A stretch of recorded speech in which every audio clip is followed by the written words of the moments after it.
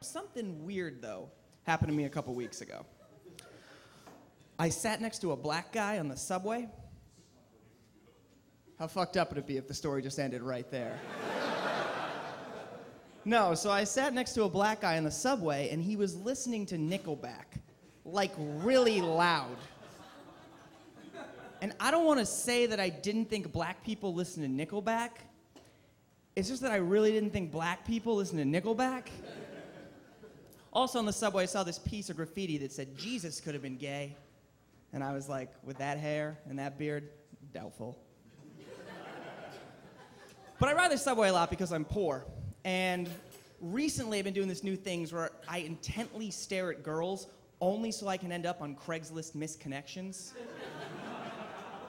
Just like creepily looking, just like, yeah. And if you don't know what misconnections are, clearly your life is a lot happier than mine.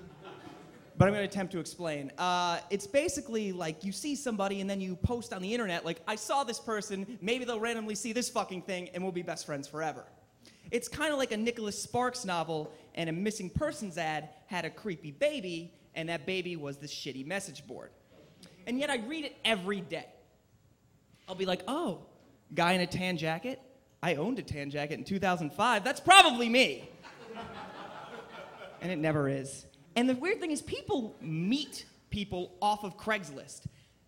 The only thing more dangerous than meeting people off of Craigslist is skinny dipping in a pool of Magic Johnson's blood. And I don't even know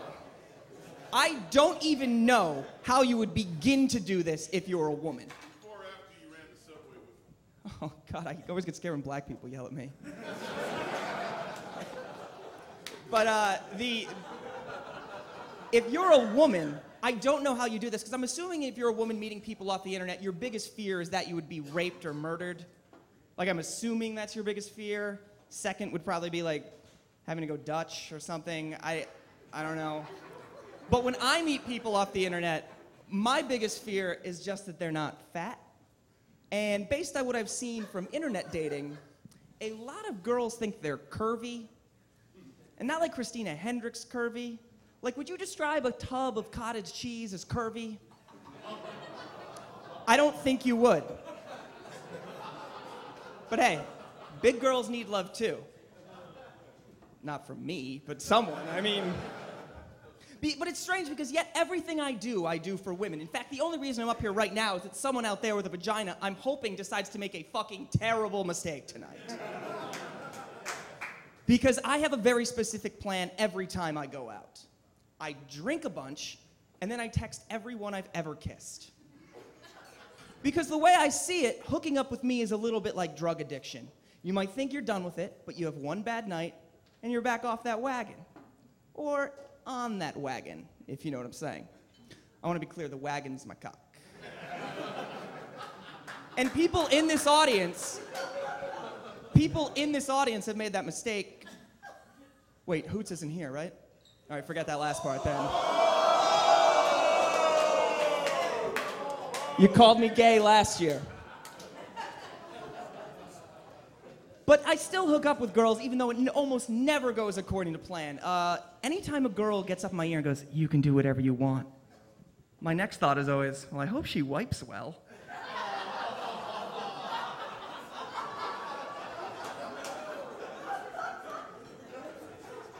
And taking a bra off? Fuck that. Me taking a bra off, I'm sweaty, I'm confused. I'm assuming watching me take off a bra is gonna be like watching somebody try to defuse a sexy bomb. Eventually I get the tits out like they're in a car accident. I just need to get them out as fast as possible, and I'm just like, fuck, take it off. It's very erotic. Recently, I was hooking up with this girl, and I reached behind her and accidentally ripped her bra off like I was Hulk Hogan. And I thought this was kind of sexy, especially when I was like, but apparently, bras are really expensive. So she was pretty unhappy. And sadly, I ended up falling for her. I was like in love with her, and it didn't work out. And she left me. So the whole thing ended up a lot more Owen Hart than Hulkamania.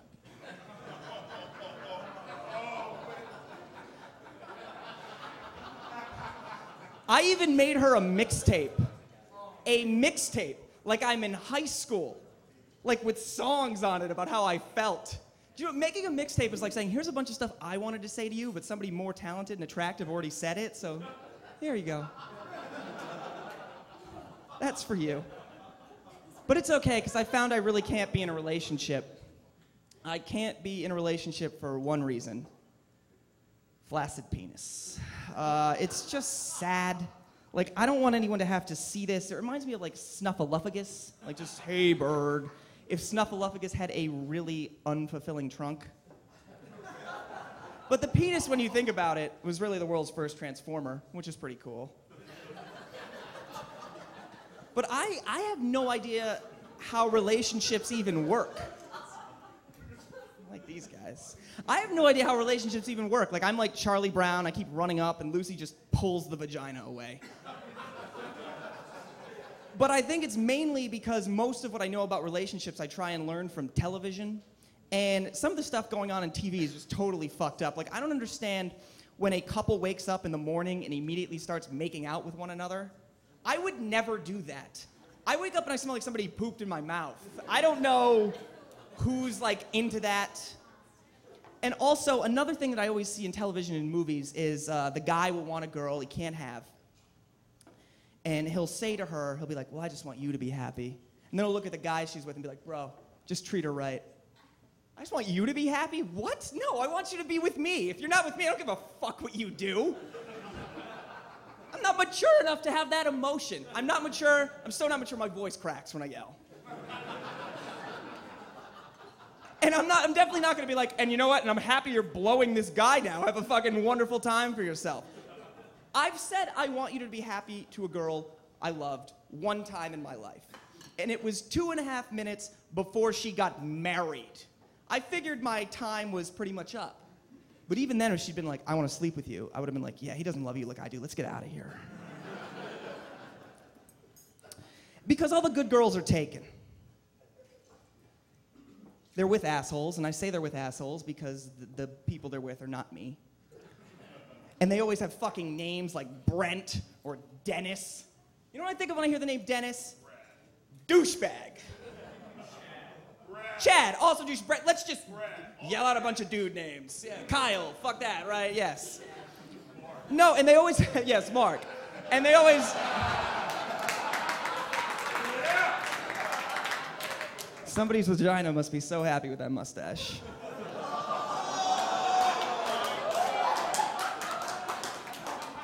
Now, and you know these guys, they always bring like tennis rackets to work or pop a collar, and it's just the fucking assholes, right?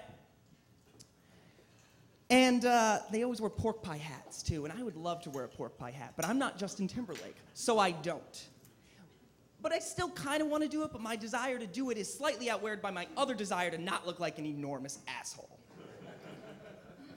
I was a little rough on the name Dennis and Kyle and a bunch of other names a minute ago. I want you to know because this girl I really like is fucking this guy named Dennis. So that's why that happened. I mean, but I'm sure there's some cool Dennises out there, like Eckersley. I was gonna say Dennis the Menace, but he's just such a little cunt. Like to Mr. Wilson, he's just such a little prick, and he hasn't changed his clothes in 60 years. He's been wearing the same. I'm back to hating Dennis. I hate people named Dennis. Have you ever asked somebody out and then masturbated and immediately realized that you weren't the slightest bit attracted to them?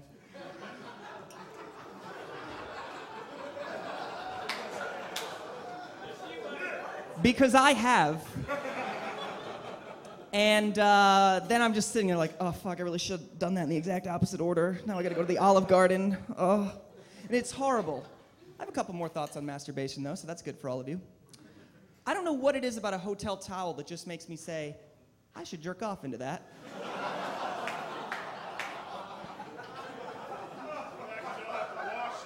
And furthermore, I think you can tell if you're really in love with the girl based not on if you think about her when you're jerking off, but if you think about her immediately after. Because that's love. I've been in love with 3 girls in my life, and I've never jerked off thinking about any of them, which is actually sad to realize because it means I can't even fuck them in my dreams. Recently, I asked one of them out, and she's like, I wouldn't date you if you were the last guy on Earth. And I was like, if I was the last guy on Earth, your entire friends and family would all be dead, so I guess you have bigger things to worry about, wouldn't you?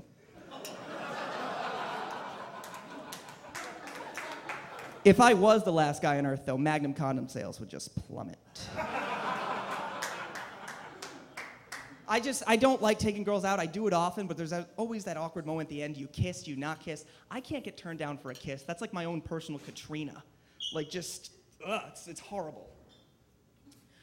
2011, though, was a really big year for me. I started going down on girls. Laughing is the appropriate reaction to that. But it's because I had a bad experience, but a gentleman never tells. Luckily for all of you, I'm not a gentleman. About 5 years ago, I'm hooking up with this girl in the back of a car, because I'm classy. And she goes, do you want to have sex? And I was like, yes. So she takes off my pants, and I'm like, more than meets the eye. And then she takes off her pants, and when I tell you it reeked, I mean I fucking retched. But here's the thing, she smells this too. So she looks at me and she goes, did you just come?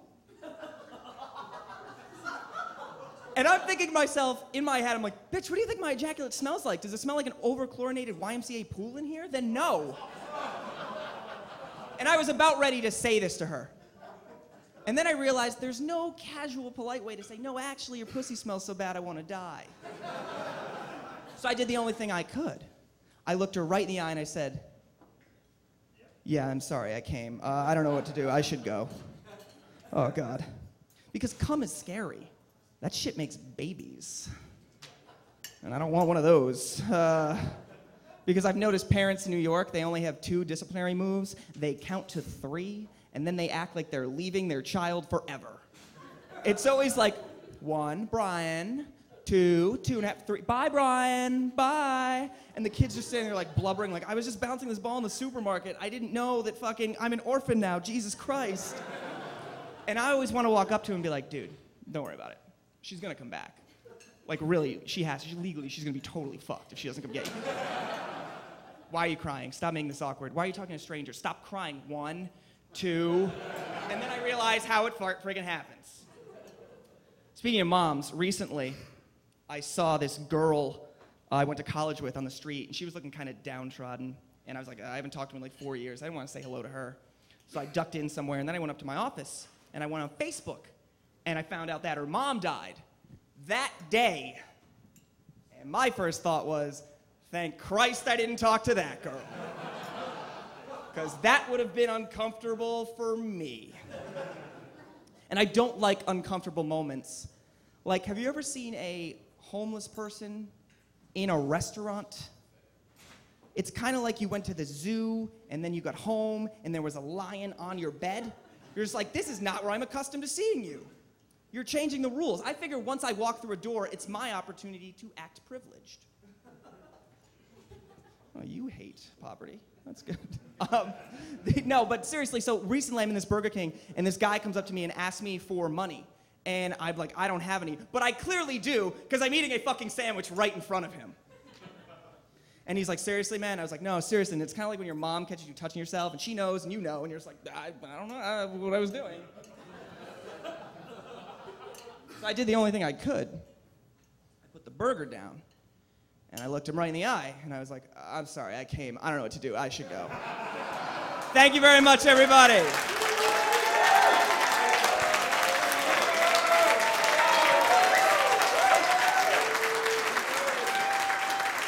Mark Zito, give it up for Mark Zito.